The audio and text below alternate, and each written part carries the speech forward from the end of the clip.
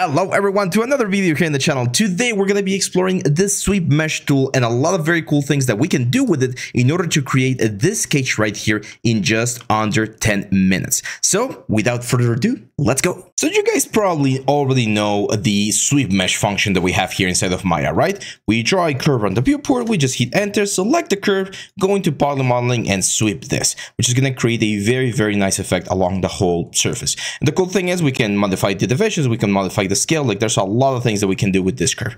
But how can we use this option to generate something that's a lot more interesting? Well, here it goes. Let's go to the right view first. I'm going to go to my curves option, to my initial curve over here. And on the top, I'm going to draw a very nice little sort of like a cylindrical shape, cylindrical cage right here. Something like that. Then I'm going to use the controlled vertex and I'm going to scale them to generate something that's a lot straighter, right? Like usually we would expect a bird cage to be a lot cleaner on that sort of part of the mesh. So in this case, let's make this a little bit more or less curved on the top. Something like this. We'll still keep a very nice straight edge down here. And over here, I'm going to just like curve these things around a little bit, reutilize some of these elements to create a nice little curvature on this area right here. We can rebuild the curve. That's a function that not a lot of people use, and rebuilding the curve will allow us to have a couple more points in this area. Actually, let's keep it a little bit simpler. Something like this, like a nice spiral going in. There we go. Once we have this, what I'm going to do is push this so that it's not touching the center. What I'm going to do is I'm going to use one very cool function here inside of Maya, which is, of course, duplicate special. So I want this cage to be made out of 12 sides. I suck at math, so let's do 360 divided by 12, and we got 30 degrees. So I'm going to grab this thing, I'm going to say File, and then, edit, duplicate special, and we're going to do 11 copies. There's going to be a new object right here. It's going to be a copy, 11 copies, and we're going to rotate this 30 degrees on the y-axis. And when we do that, we get this very nice thing right here. So this is the base of our cage. Now we just grab our circle right here, position this right around the border right there. Let's duplicate it again. That seems to be quite straight as well.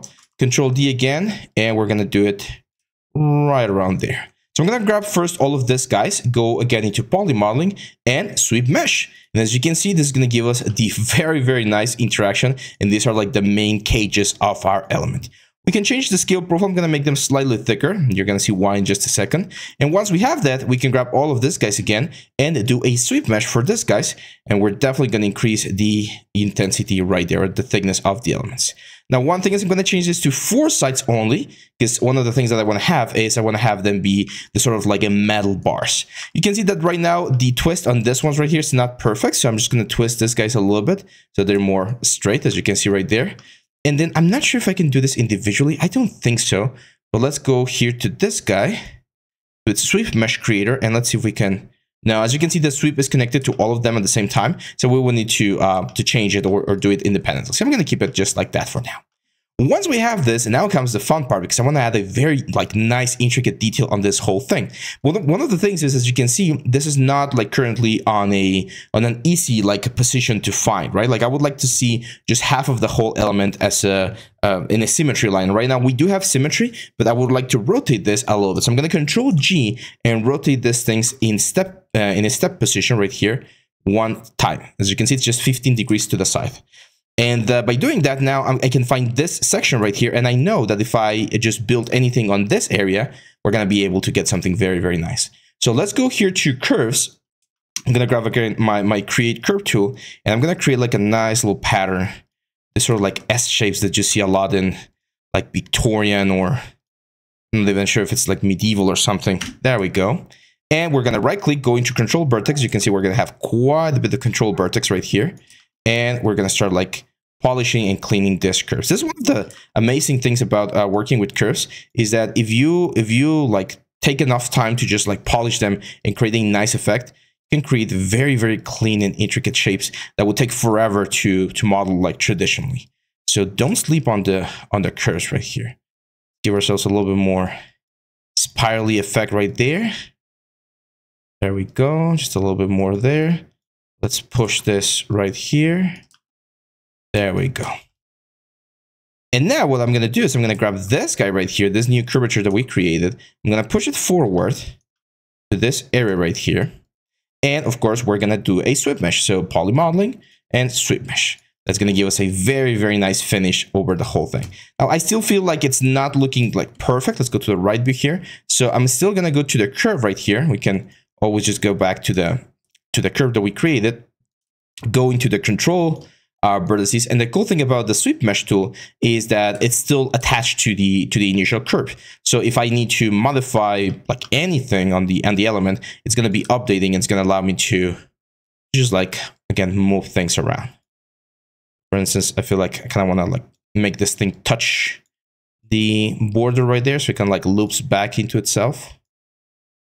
And just playing around here with the curve. So that's going to be my initial mesh. Let's draw another curve. It's going to be like a thinner curve that's going to help me with some details. And I want this thinner curve to be going in the opposite direction. So we're going to go curves over here, and we're going to draw another curve. So you can give me a nice little loop over here. And probably like end up, let's say, right there. So it's going to touch the curve right there. Let's go into control vertex mode again and start playing with the elements. I kind of want to like touch a couple of other points at the same time. And this is mainly to kind of like close the loop. I'm going for like this sort of like Art Nouveau sort of effect. You probably have seen this sort of finishes. I'm not following any reference, which is actually a little bit of a mistake on my part, because ideally we would want to follow a reference to make sure that we're as precise as possible with this sort of like construction. This one's not looking that bad. There we go. So now, again, we bring this whole curve in. It's going to be a little bit behind the other one. We're going to go back to poly modeling and we're going to sweep mesh again.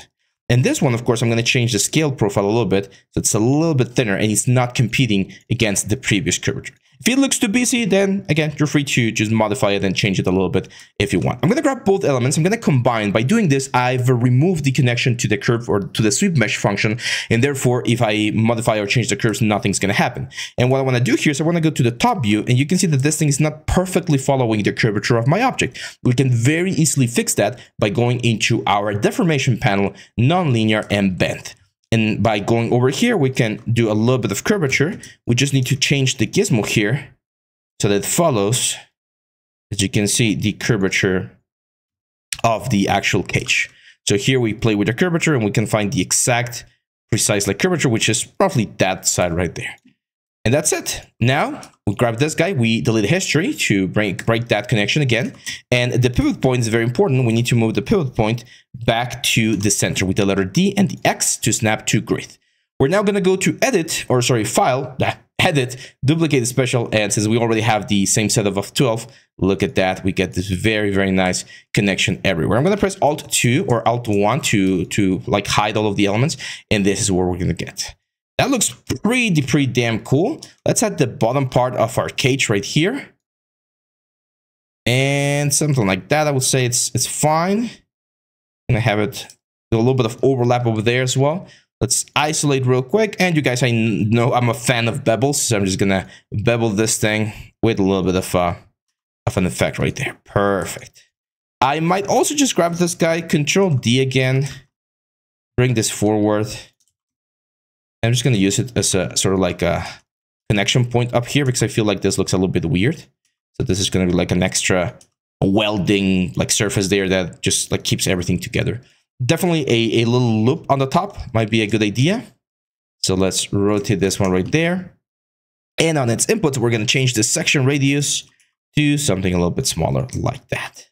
Now, finally, for this area right here, we can think about doing another like sort of like this style right here, or we can just keep it simple and go very quickly with a circle and just add like a couple of thin like circles. Let's do Alt 1 again so we can see it.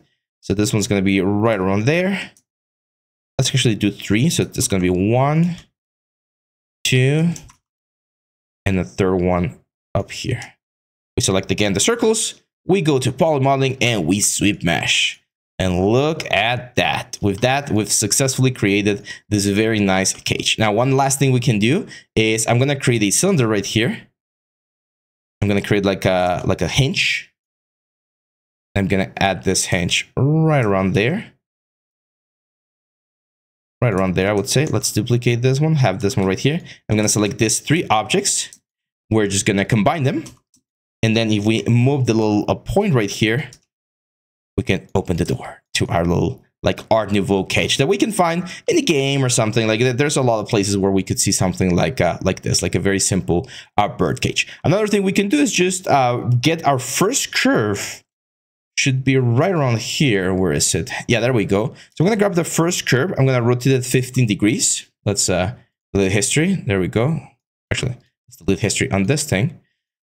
So if we grab that curve right there and we rotate this 15 degrees, we can do another duplicate special. There we go.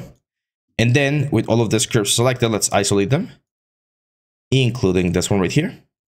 There we go. And what I want to do with this, guys, is I want to do another sweep mesh. It's going to be a very thin sweep mesh. So the scale of the sweep mesh is going to be really, really, really thin. The only one that's going to change is this one right here. So let's isolate the geometry, go to the front view, and delete most of the points right there. I'll probably deleted more than I should. Let's go back. So it's right around here. There we go. Perfect. And that's it. It gives us a little bit of a denser like cage, of course, a little bit more interesting. Now, one of the cool things about this one, this is the last thing I'm going to do, I promise, is that we can grab the whole cage, and if we combine it, we can actually use our lattice or a deformed lattice, and we can change the proportions of the cage. If we don't want this to be such a classical shape, since we do have enough, let's say, curvature along all of the pieces or along enough subdivisions, we can very easily change this into very, very interesting shapes. I'm going to say yes and ask again. And this is what we get, like a very, very interesting, again, like crazy lamp. Of course, if we have more divisions, we're going to be able to get something a little bit more interesting. But yeah, that's it. We've managed to create a cage using only curves in less or a little bit over 10 minutes. So hopefully you guys like this one right here. If you want to learn a little bit more about Maya, make sure to check our premium courses. We just released a new Intro to Maya course. So all of these tools and a lot more, I'm going to be teaching you throughout that 10 hours of content. Make sure to subscribe, make sure to leave a like and follow us. Also, make sure to tune in for our portfolio review later today if you're watching this when it airs on Friday. That's it for now, my friends. I'll see you back on the next one. Bye-bye.